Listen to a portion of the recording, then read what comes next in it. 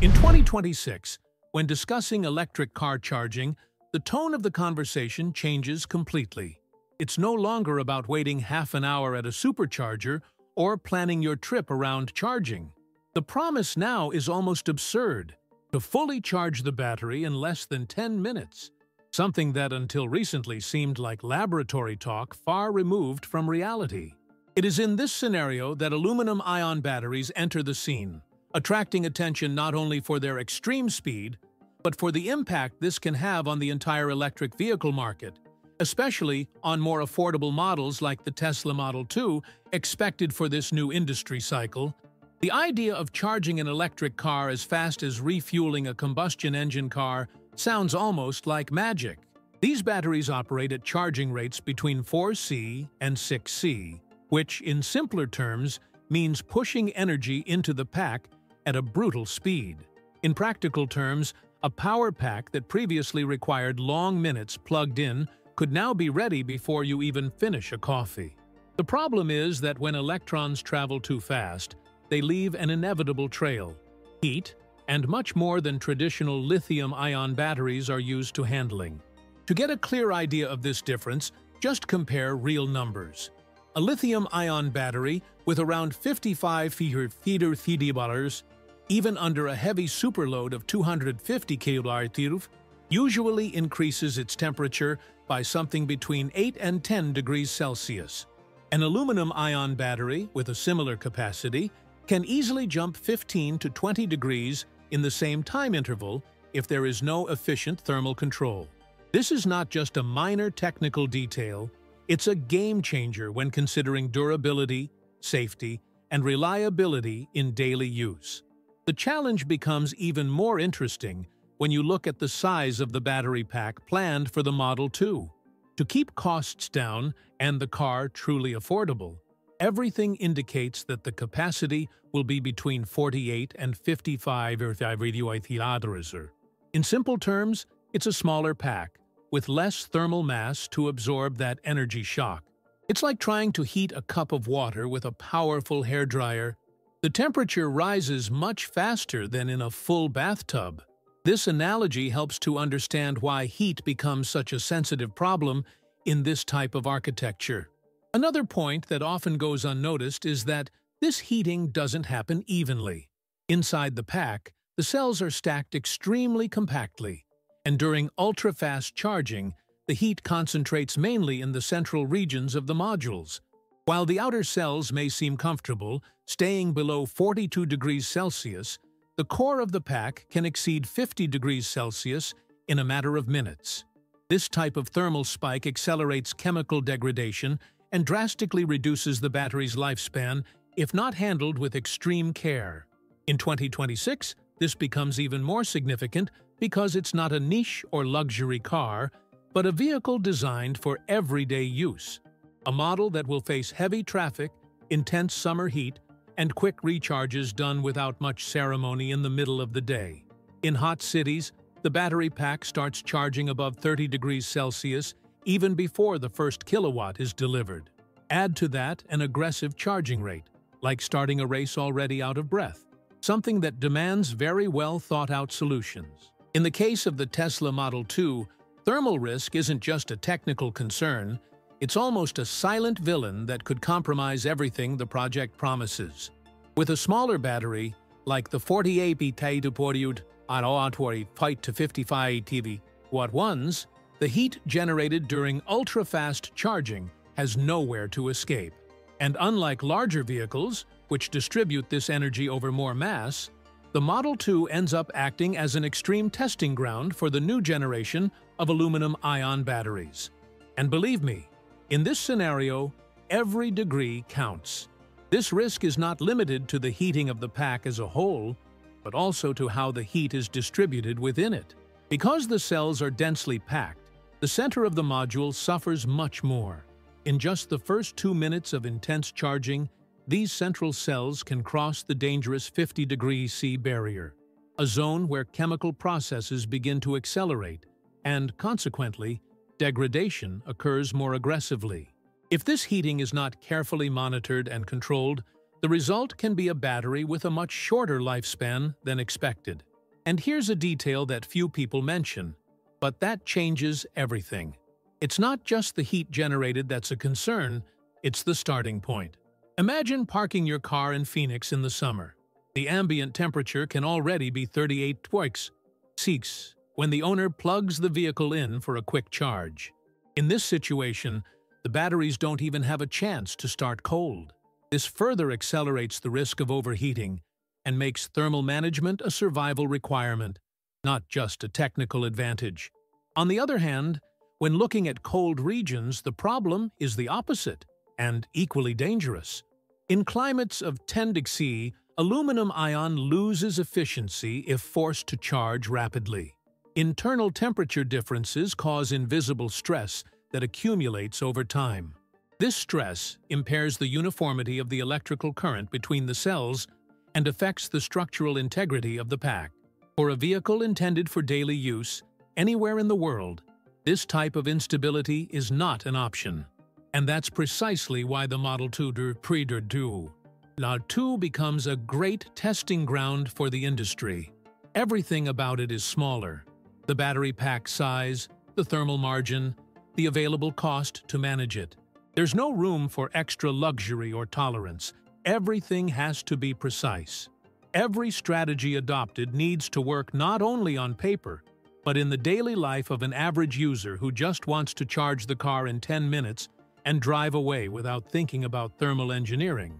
Tesla's mission, in this respect, borders on the impossible.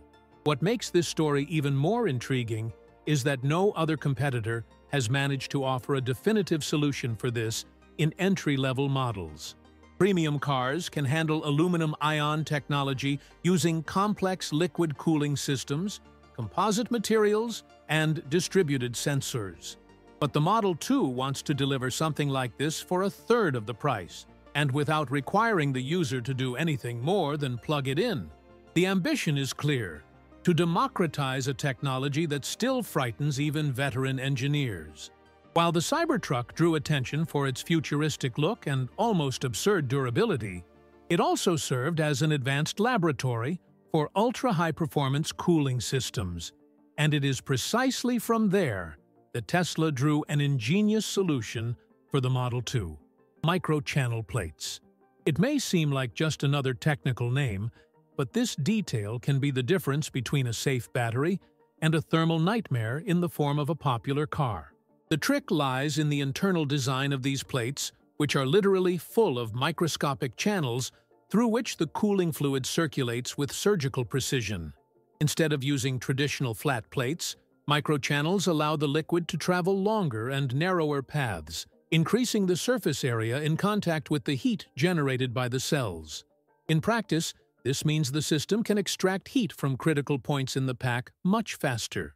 It is estimated that this system absorbs between 30% and 40% more heat than previous methods, and this changes everything when it comes to ultra-fast charging.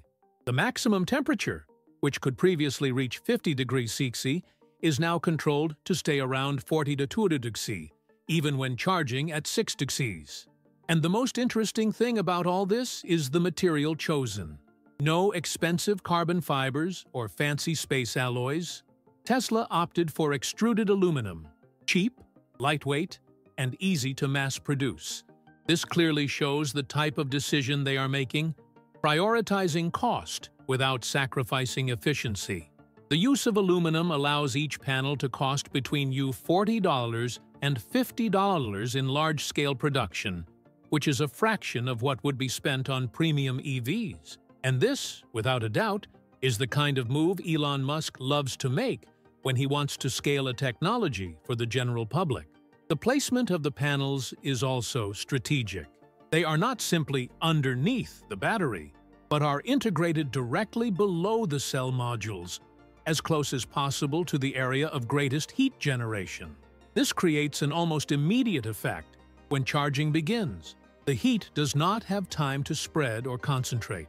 It is drawn directly into the cooling system and carried away before creating problems. The result is a more stable thermal curve, which means less risk, less wear and tear, and a longer lifespan.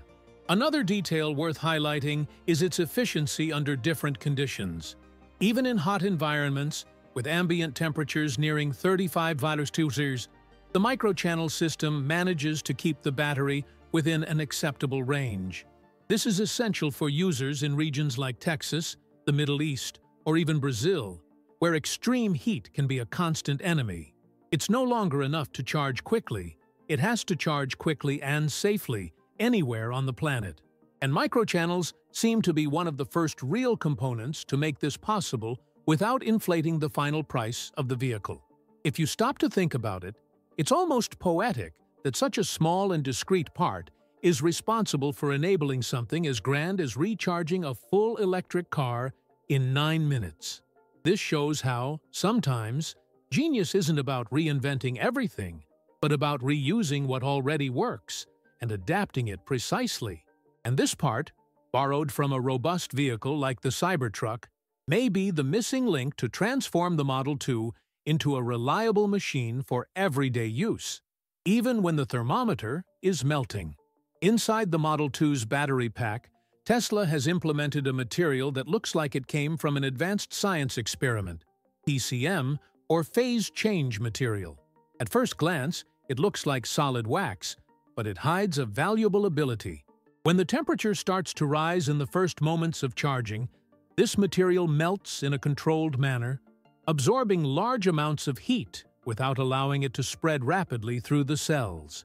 It's as if the battery itself has an invisible shield that holds back the initial thermal impact before it causes damage. This passive thermal effect of the PCM is especially useful in the first 60 to 90 seconds of a fast charge, precisely when the microchannel system is just beginning to draw heat from the pack. While the channels are active, the PCM absorbs the initial overload, preventing abrupt temperature spikes.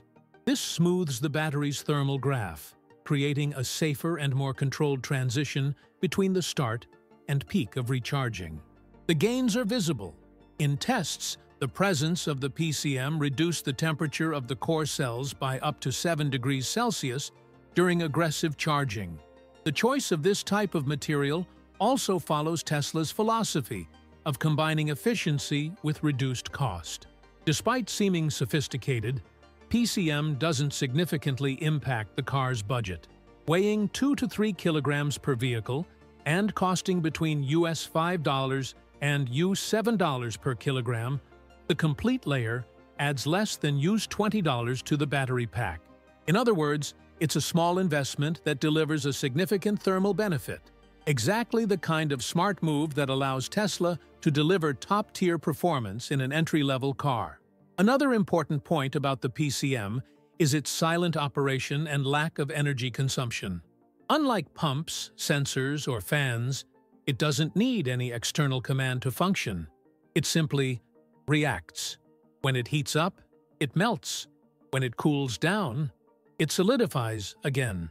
This process can be repeated thousands of times throughout the battery's lifespan without losing effectiveness. This is crucial in a system where space is limited, costs are controlled, and each component needs to justify its place with real and measurable efficiency.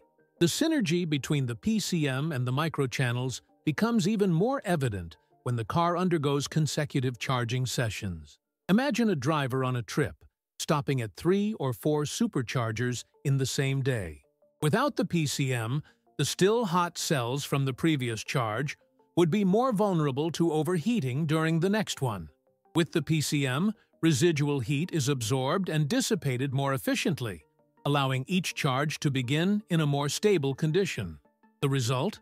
Less thermal stress and greater durability. Even in colder regions, where heating is a different problem, the PCM plays a significant role. When the car starts charging in freezing temperatures, the heat released at the beginning of the process can be stored by this material and released gradually within the pack, helping to equalize the internal thermal environment. It's a kind of thermal buffer, useful for both heat peaks and cold spells. Versatile, quiet, and inexpensive, a rare combination in the world of automotive engineering.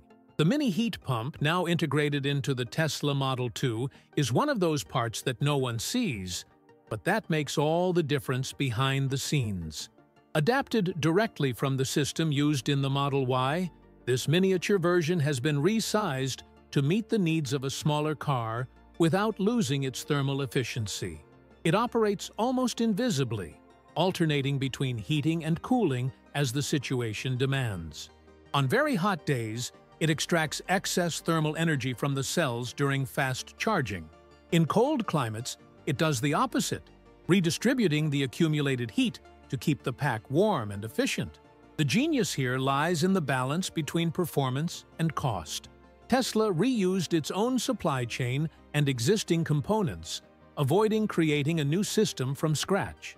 This reduces not only development time, but also the final cost per unit.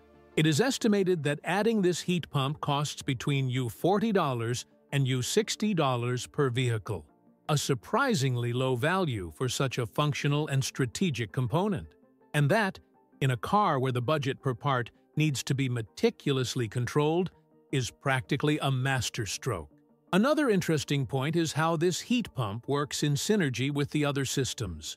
While the microchannels act directly on the cells and the PCM absorbs the initial peaks, the pump acts as the brain of thermal management. It actively responds to the environment, changing mode based on sensors spread throughout the pack.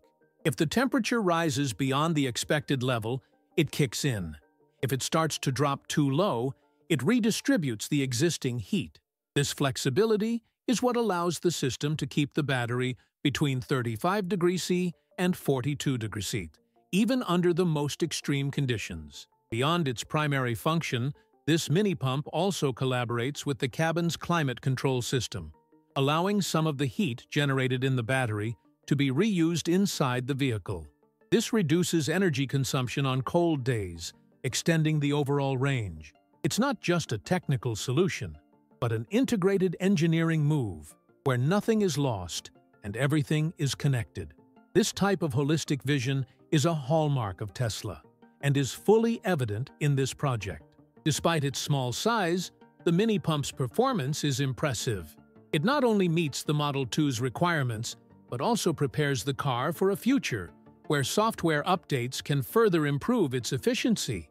This means that, even years after purchase, the driver can expect improvements in thermal management without replacing a single part, something that, until recently, would have been unimaginable in traditional vehicles. It's also worth remembering that this system doesn't replace the other components. It complements them.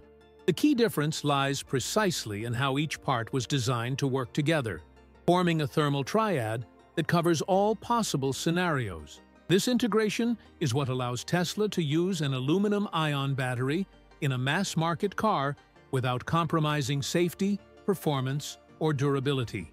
And all this at a cost that would even fit in entry-level models from other manufacturers. For the end consumer, the beauty of this system lies in its invisibility. The person who buys the Model 2 in 2026 won't need to understand anything about thermal engineering. They'll just plug the car into the supercharger, have a coffee, and 9 minutes later they'll be ready to go, even if it's snowing outside or the asphalt is frying eggs.